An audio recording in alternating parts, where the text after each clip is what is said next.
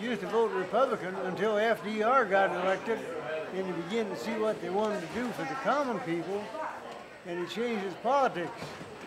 And my dad said that Roosevelt was fluent enough to the special interests, and the big money couldn't control him. And John Edwards seems to be the only one people running today that I believe that can equal that.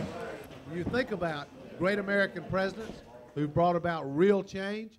There are people like Teddy Roosevelt, who busted the trust, broke up the monopolies, stood up for the American people.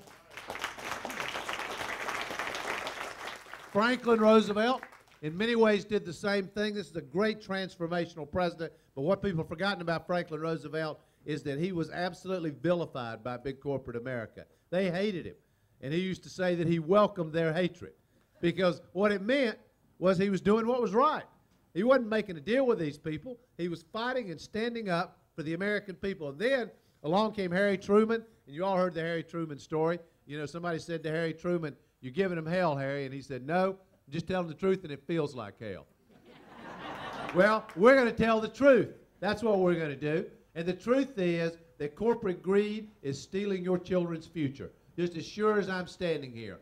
And we need to be as direct and honest about that as we can, because you have to identify the problem before you can fight to change it. I hope that John Edwards is our modern day FDR.